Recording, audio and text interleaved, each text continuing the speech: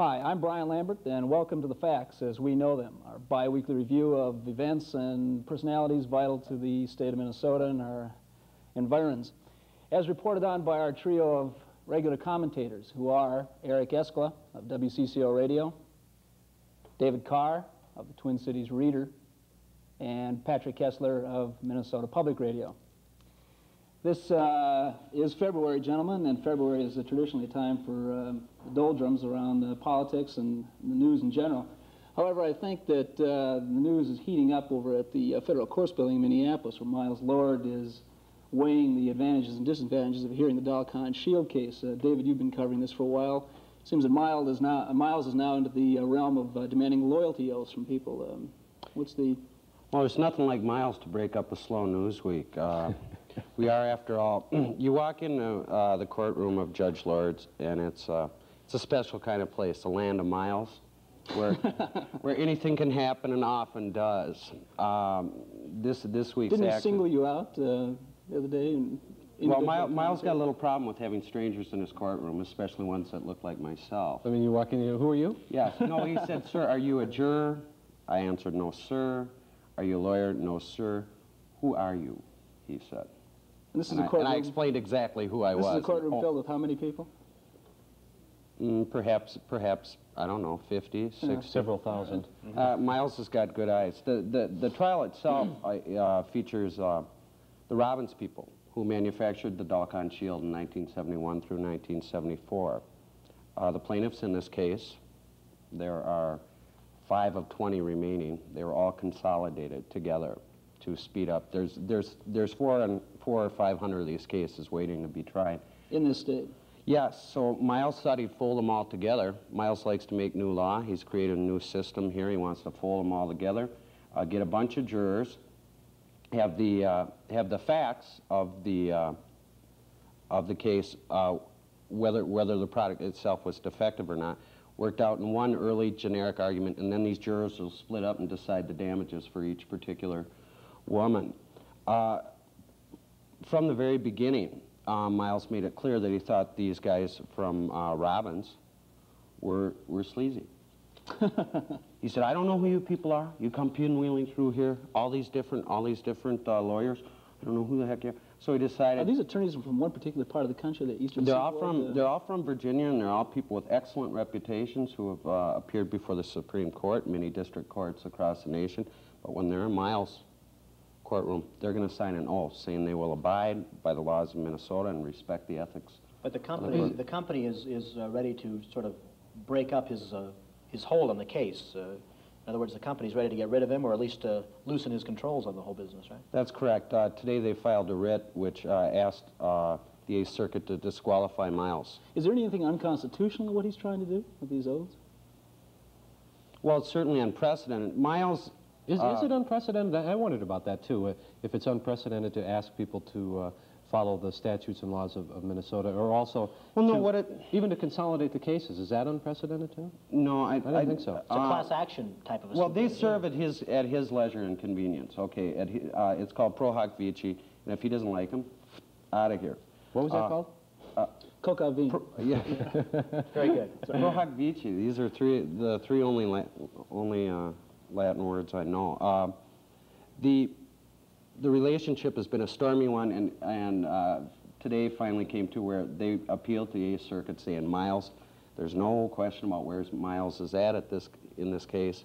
We're not going to get a fair shake from these guys, and you better appoint a new judge." Well, in the background of this, then, are the facts of the case similar? This is a birth control device that was used by women that apparently caused infertility and other health problems among many of the women who used it nationwide, not just in Minnesota.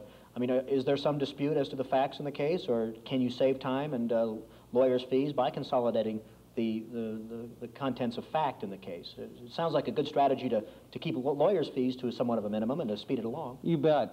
But justice is, when it comes to Miles' courtroom, justice is a fluid thing. Big sleazy corporations, or big corporations for that matter.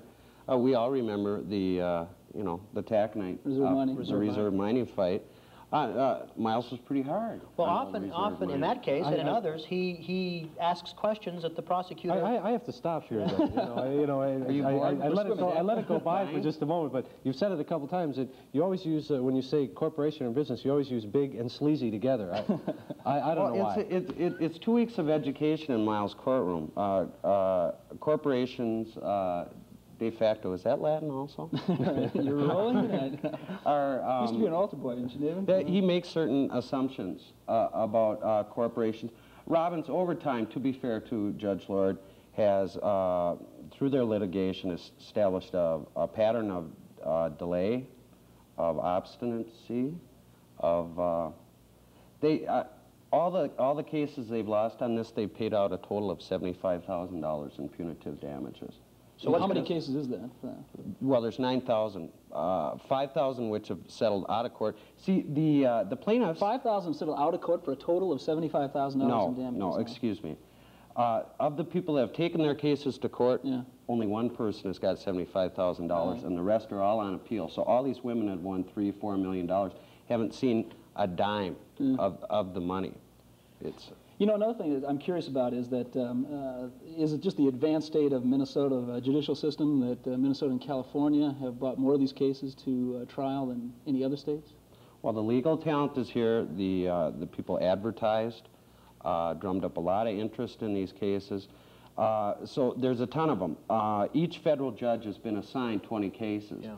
Well, Miles said, I'm going to fold all mine together. Well, as soon as they saw they had 20 cases in front of Miles, they started settling them just like that. They're down. They got down to 3. Miles folded in 2 more. Now, I talked to Joe Freeberg yesterday, and he said 2 of his cases. He's another lawyer in the case. What the big fight right here is he's trying to open up, through the discovery process, all these records which nobody else has been able to use. You know, I wonder if we should linger for just a moment on something you mentioned, too. That is that lawyers have been advertising for these cases. Right. Asking women to write in, and I don't know how many there have been.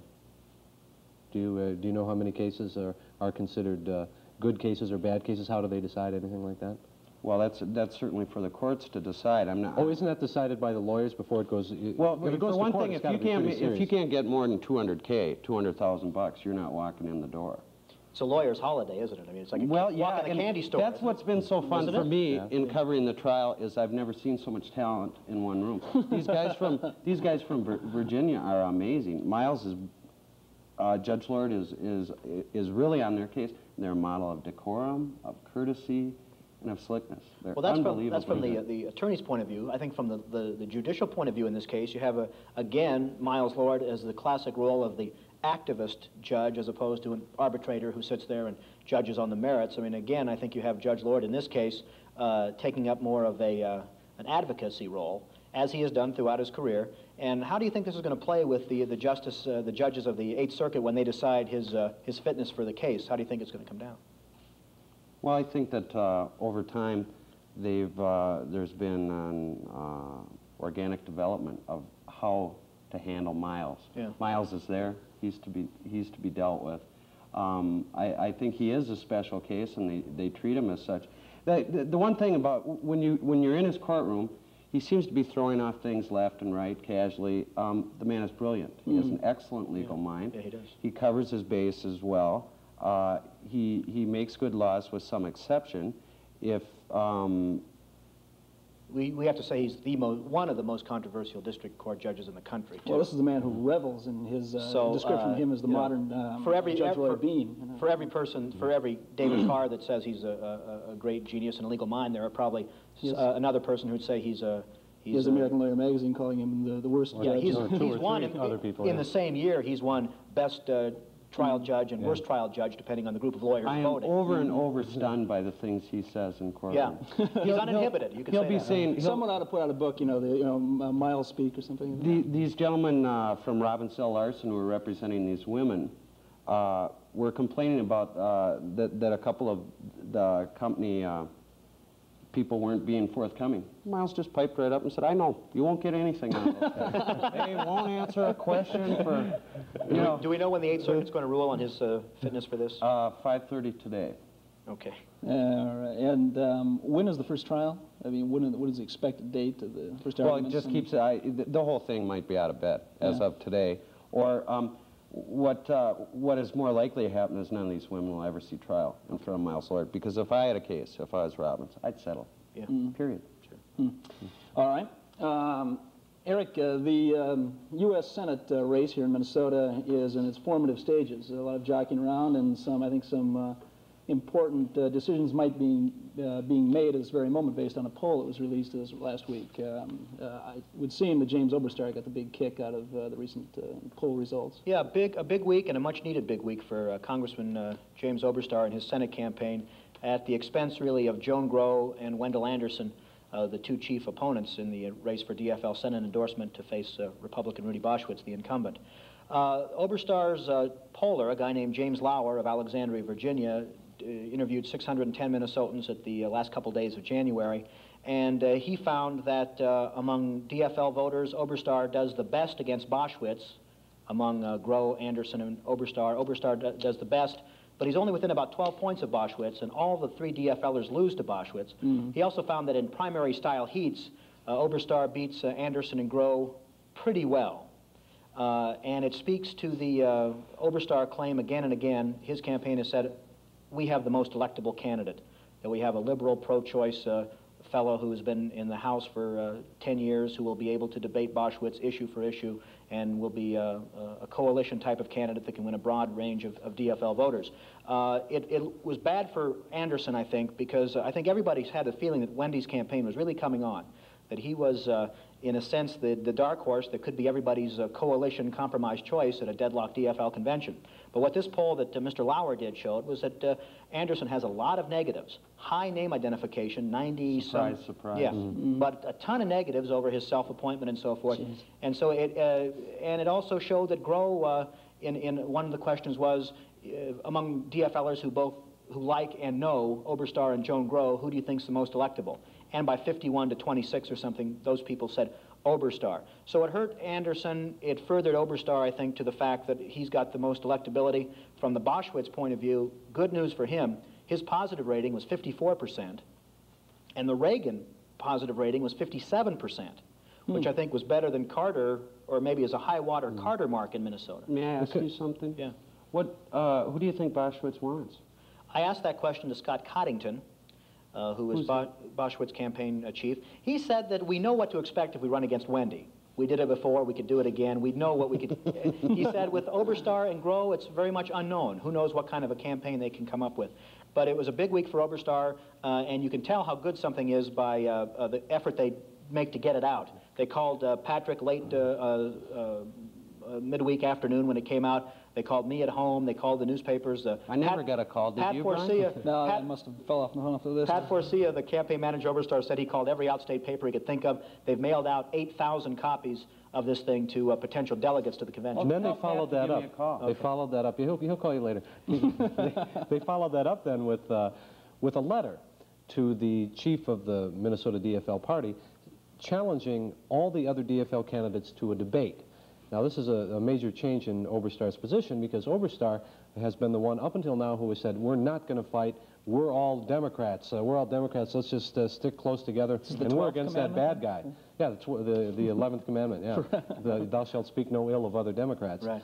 And now he wants to debate them. He's thinking that he's looking pretty good, and if Oberstar debated Grow or Anderson, he'd rip him to shreds. He's a remarkable speaker. He's a remarkable speaker. Yeah, I think is this poll terrible on TV? Is this poll significant based on the fact that it was generated by Oberstar to really shake up anything within the Democratic Party? It just gave him a little boost because he'd been flagging. People have said that he's not really connecting with delegates one-on-one, that when he schmoozes with them, he's not really a palsy-wowsy type of guy.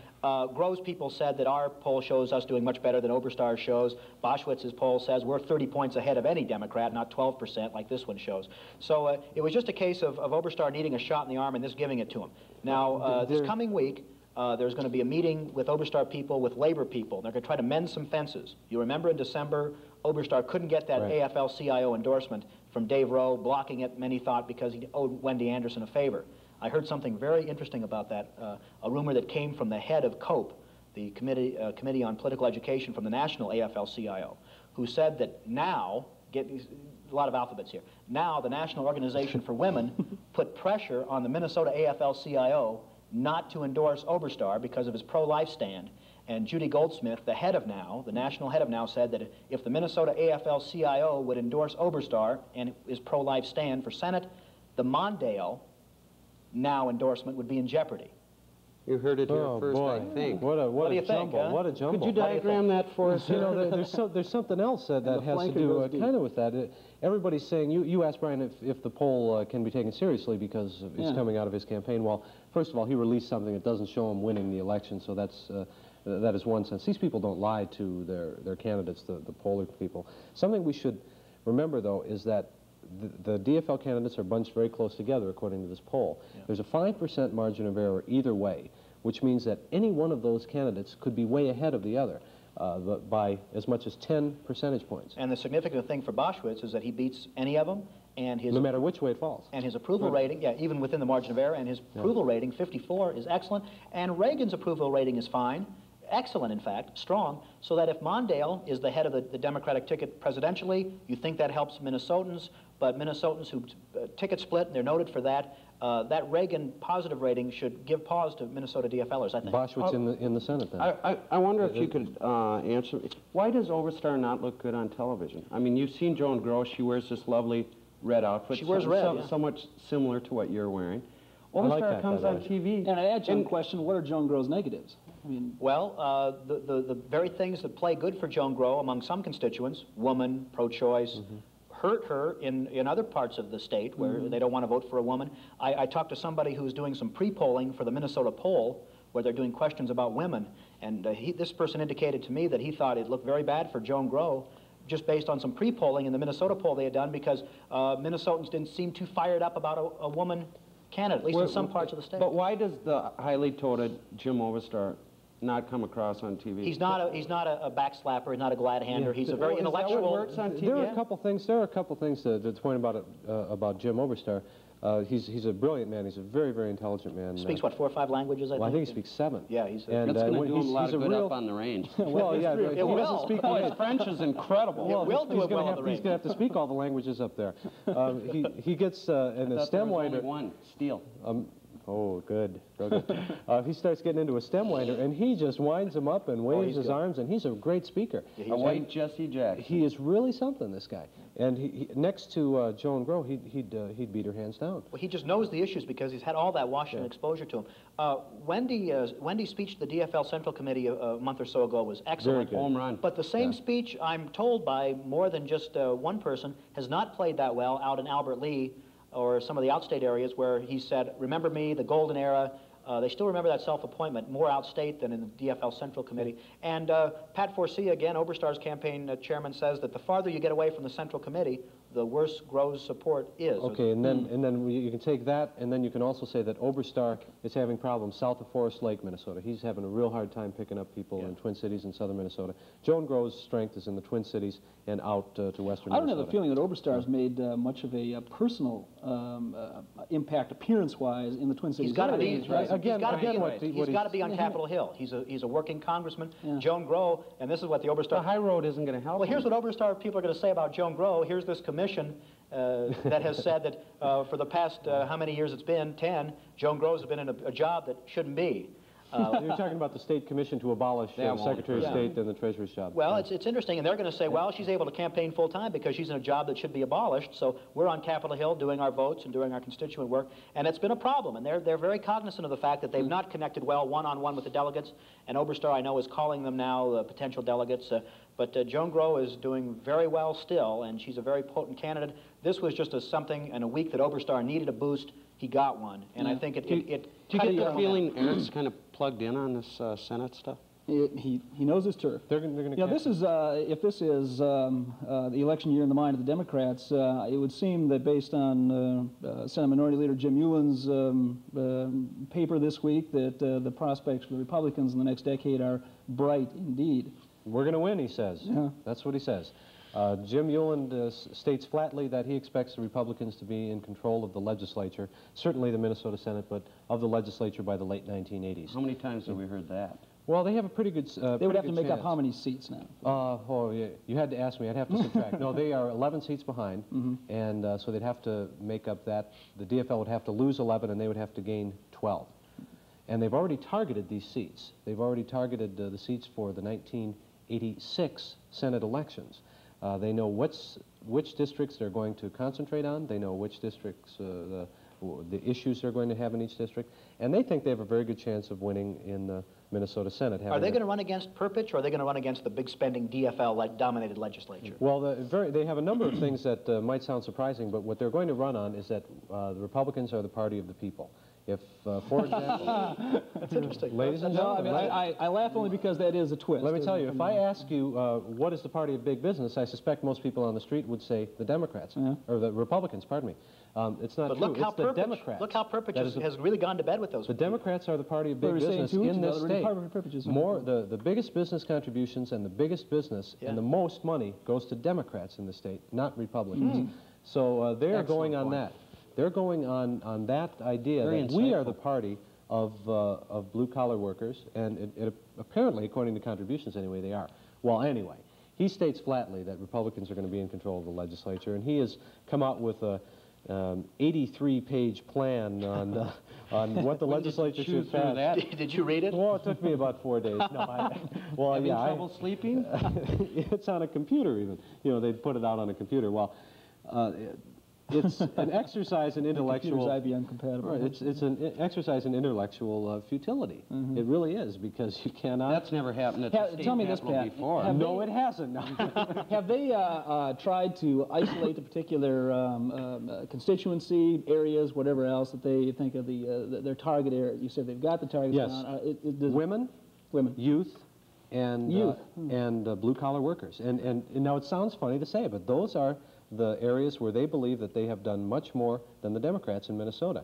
Look at women, the hiring of women and minorities. The Republicans have the Democrats beaten hands down on that. That's true. On things like on blue-collar workers, it's the Republicans who believe that they have the programs that most directly affect and help blue-collar workers. Now, it's the Democrats who have pushed through all the tax increases. Not one Republican... Why do I get this strange feeling we've entered the twilight zone? Well, it's very interesting, isn't it? If you look back 12 weird, months, it's what it is. you'll find that not one Republican voted for a tax increase. Not one in the last 12 months, and it's all the Democrats that have pushed it through. That's what they're going to take to the people, not only this year in the House of Representatives, but in 1986. Yeah, taking the broader view of this, Patrick, it seems to me that Euland is looking very much to the future, because the Republicans don't have votes really to block much in this session. But they can make a lot of good political points for the fall campaigns in the House, then for '86 when they'll be running a governor, and a governor's candidate that could be named James Euland. Right. Jim Euland is on the fast track for the candidate for governor. He wants to do that. He's too liberal, isn't he, to get past the Republican convention in the state? Well, no, I don't think anybody can run against Rudy Perpich. No, I'm talking 1984. Well, I'm talking nomination, endorsement, Republican endorsement. I don't think James Euland, given the makeup of those conservative Republican delegates... People know who he is. Well, no, he's risen in the ranks rapidly, though. He's only been in a little bit about who he is. Jim Euland is the Republican Senate leader, the leader of the minority in the Minnesota Senate, a man from Duluth who became a senator only about 6 years ago.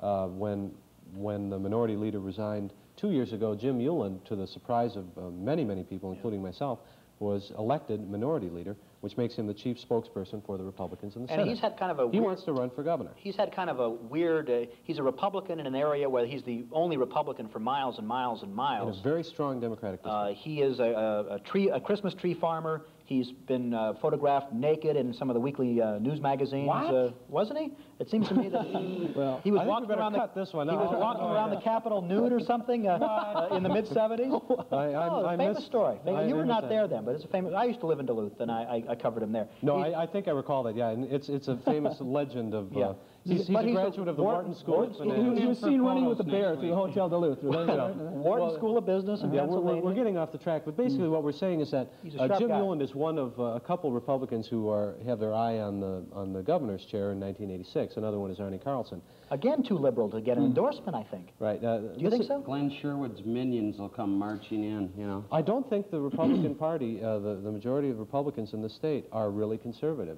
I think the delegates are, and I don't think those A lot the of them convention. are young I don't think professionals like Pat. I don't think that convention is ready. The convention is not ready for a Uland or a Carlson yet. Maybe in '86, yes, but I don't think if it were. They're very conservative. Well, I think, go ahead. I was just going to say, the whole idea of this is that they're looking forward to the 1986 elections. Right now, nobody's going to be running against Rudy Perpich. He's popular among Democrats and Republicans. However, they have exactly what they want to do planned out right now, and a lot of people are laughing at him for, as a matter of fact, I saw an editorial cartoon of the Republicans holding out their legislative package, and there was a Democratic legislator holding out a wastebasket for them to throw it in. So they could put it away. You know. But they can make enough political points this year to help them in the fall. Sure. I think in the minds of a lot of people this time of year, bound as we are with snow drifts and slush everywhere, a far more important issue is whether the Twins are going to stay in Minnesota. Well, we have a commission. Yes. Another one of the governor's commissions studying this. 750 commissions. There was a real unfortunate quote in the paper in the last week or so that said that, well, from the head of the Twins Ticket Commission, saying that, well, we'll be satisfied with 1.3 million. Well, that would be even below the Twins' all-time record attendance, and remember, they need 2.4 million to salvage the lease, to prevent the Twins from moving legally. Well, the Twins told me today that the fellows that said that were misquoted, that all they were trying to say is that they would have a base of 1.3 million in season tickets, and then in gate sales would generate the other Now, million. that is not at all true, and this is Dick Pomerantz who's But saying well, this was told me by the Twins, and a master of the semantic. Pomerantz is claiming that Doug Rowe misquoted him. I don't know if he did or not, but this is what Pomerantz is claiming. You ought to know. They went on a tour of all the major league cities. I think they came back with realism stamped on their forehead. I honestly don't... Don't they think that 1.3 million is the number that will attract at least another owner? I mean, that's a suitable enough attendance to... but the Twins say that at 1.3 they would move. You know, another interesting number I think that came up was the value of the Twins. Now, I mean... soaring. Marvin Davis, that Denver oil man who was trying to get every kind of franchise into Denver, 40 million now is what he and his backers are ready to put up for. I didn't hear that. 40 really? mil. Yeah. This is Marvin Davis. Remember the name. He tried to buy Oakland. 20th Century Fox. He tried to buy Oakland from Charlie Finley. Not the team, the whole town. He's a wealthy man. So the Twins have a little bit of a problem here. I did talk to Bowie Kuhn, the commissioner of baseball. No, did you? Yeah, when I was in New York with Killebrew. I don't want to drop a name. Yeah, Bowie. Yeah, Eric, my friend Eric. And in New York. BK, Double E, how are you? We have about a minute left, gentlemen. But he said that he hopes that he thinks the Twins will stay, that the American League won't allow them to move, and that towns like Denver and Tampa, St. Pete would get expansion teams. But it's still up in the air. Kuhn said said that to me. expansion. Yeah. One man who's not expanding, who is contracting, but is Joe Souchere. Nice transition, Brian. Yes. Talked to him on the phone today. A little less heavy than Bowie, but... but he took your call. As folks probably know, yesterday he got his column taken away from him. He said, his words were, I made every effort to do what I could to keep my job, but I've come to believe that it's just an illusion that journalism means anything. So is he going to stay at the paper or not? What? Is he going to stay at the paper or move No, on? probably not. I heard a rumor that was Pat Royce had an offer. Fort Lauderdale. And that Souche would go to St. Paul. More trading in this? The rest of the Rubik's major Cube, leagues? you know? Yeah, absolutely. Thank you. That's our show for this week. We'll be back in 2 weeks with another edition of The Facts as We Know Them. Good night.